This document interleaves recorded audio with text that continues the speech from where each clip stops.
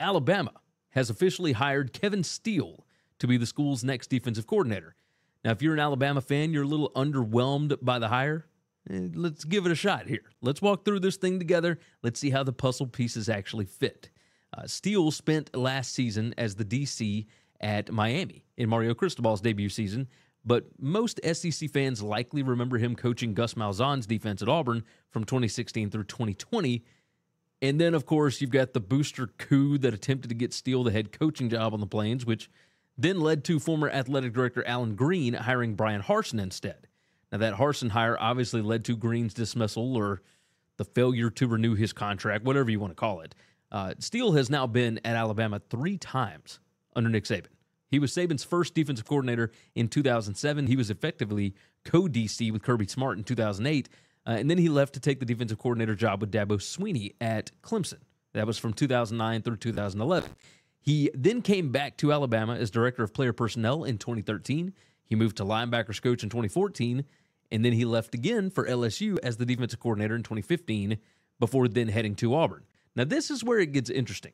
After the Auburn debacle, Steele was then hired as a defensive assistant by who else but Jeremy Pruitt at Tennessee in January 2021.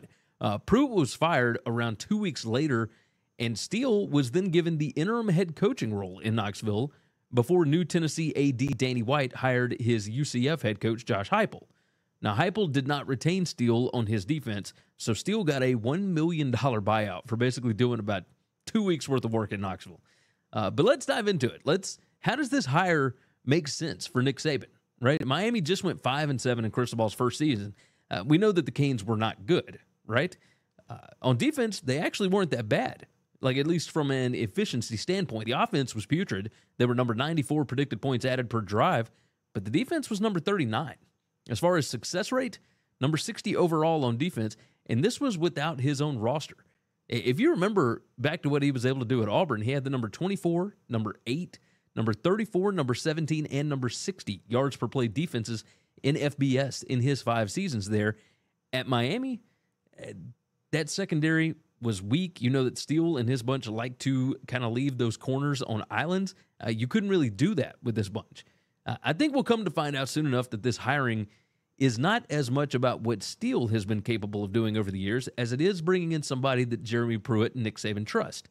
Now, Pruitt worked at Alabama as the director of player personnel with Kevin Steele as the DC in 2007 and 2008.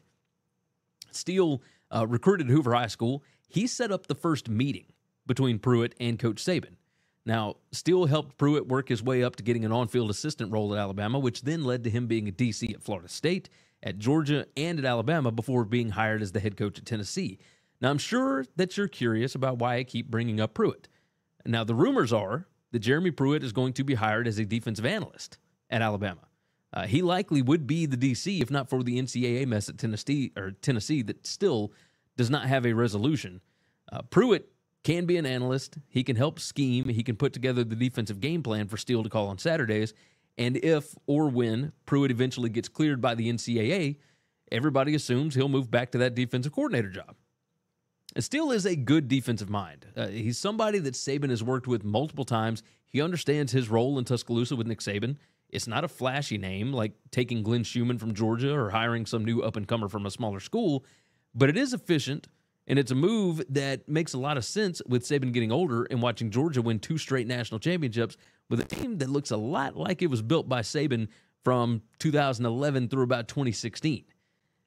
The other part of this is, even if you take Pruitt out of this, remember Saban just hired Austin Armstrong, who was the defensive coordinator at Southern Miss. This is a guy that's an up-and-comer that may not be ready for a defensive coordinator position, but you know that Kevin Steele is going to help him get there. He's going to help develop that coaching talent. Now, for Alabama, this was simply a hire that gets the Tide back to the basics. Psst. Hey, if you like this video, go ahead and hit the like button, hit the subscribe button, and of course, jump in the comments. Thanks for listening to Winning Cures Everything. Make sure and subscribe on YouTube or your favorite podcast app, and make sure to leave a nice 5-star review. You can follow Gary on Twitter @GaryWCE, and the show is @WinningCures. Be sure to check out the merch in our web store and share the show.